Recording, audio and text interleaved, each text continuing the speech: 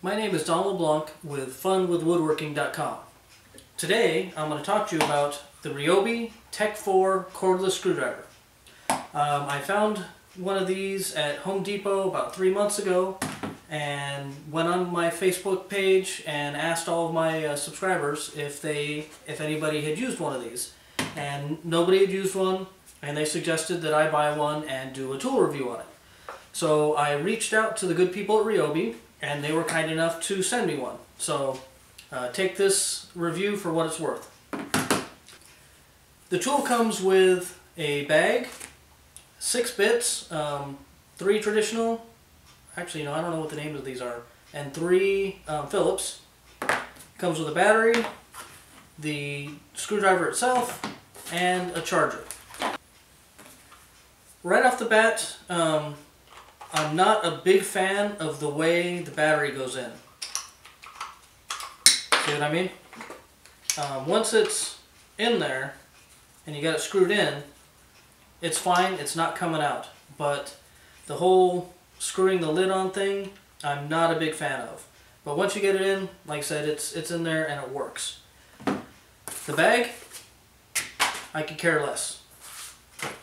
The bits are nice, but I have some larger bits that I use, so I generally use one of these unless I'm in close quarters, which for a lot of my ice chest cooler boxes I am, so that's the main reason I wanted this. It has 2 speeds. It's got a 1 and a 2. 1 is slow with a lot of torque.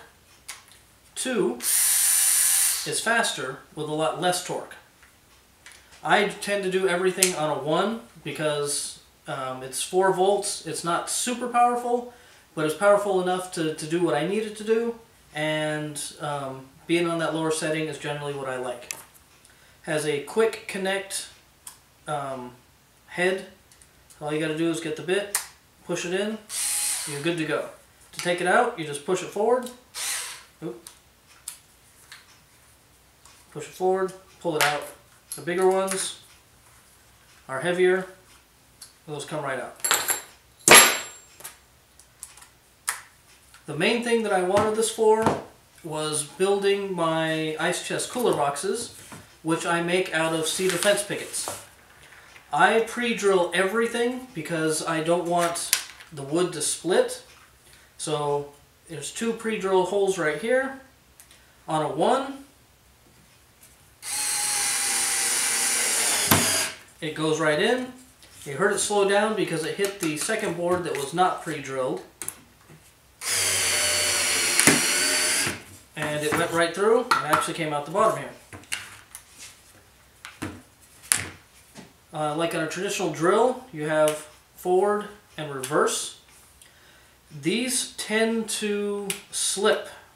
I don't know what it is that when I grab this, I hit them sometimes and it will tend to be, you know, in neutral there.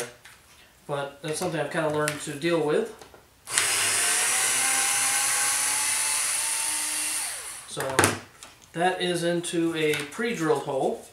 If I get this without a pre-drilled hole, just 1 board. Okay, there, see, I had to hit that button again.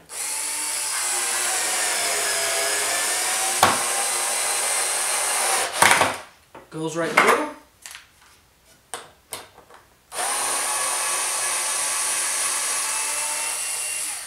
Comes right out. Now if we do 2 boards without a pre-drilled hole,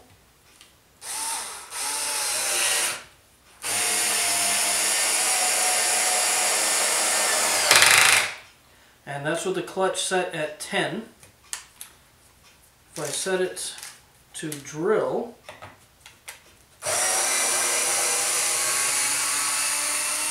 normally 10 works good for my cooler boxes.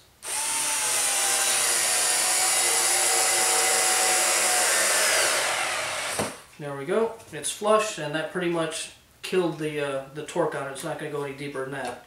And like I said, I do everything with being pre-drilled, so this is perfect. If we come back over to this other pre-drilled hole, This is the one I used first. If we do this one, it goes in no problem. And like I said, I normally keep the clutch on about a 10. So when I forgot to mention, it has a light on the front too.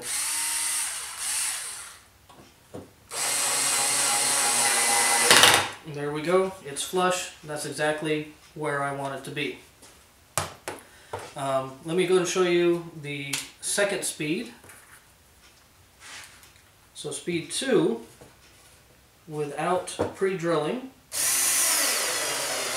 You can really hear it bogging down. And there we go. With the second speed, you can see it didn't go all the way through.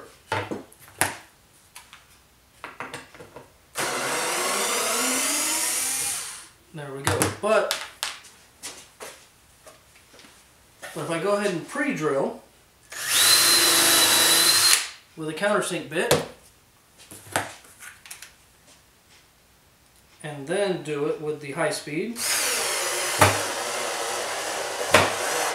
there we go. It goes all the way down, but it's still a little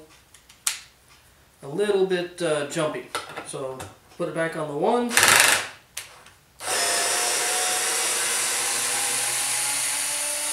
And we are good to go. Like I said, this is what I bought it for. This is what I want to do, and it works great. Now, if you happen to have 2x4s that you want to drill into, here it's pre-drilled but not countersunk, and I have it on a 1.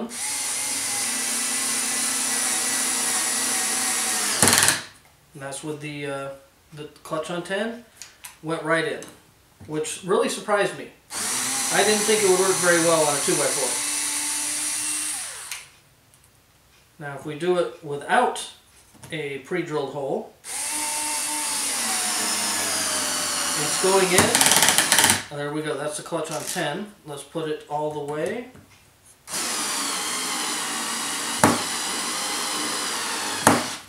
Okay, so it put it almost all the way in. It's sticking out at probably about 1/8 of an inch. Which, putting something like this in, I would use one of my 18-volt drills for, or an impact wrench. But in a pinch,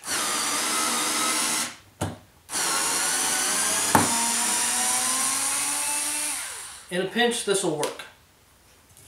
And like I said, I pre-drill everything because I've split way too much wood. And on a piece of pre-drilled,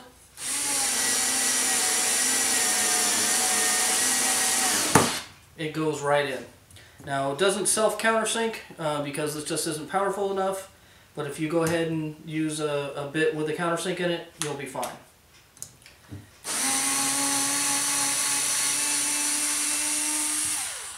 Now me personally, I went and bought an extra battery for, I think it was $12, just because I don't like to ever be in a situation where my battery dies and I have to wait for another one, wait for that one to charge.